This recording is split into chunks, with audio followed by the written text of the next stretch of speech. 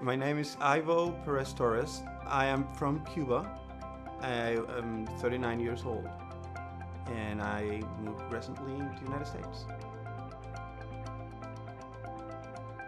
I came here with the idea of studying nursing. We have several ways to do that. One of them is through EOC.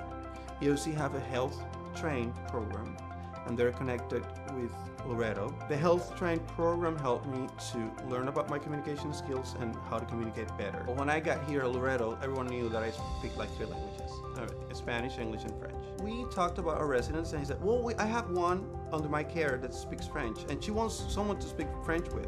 Bonjour, Georgette! Ça va? Language and culture are very connected.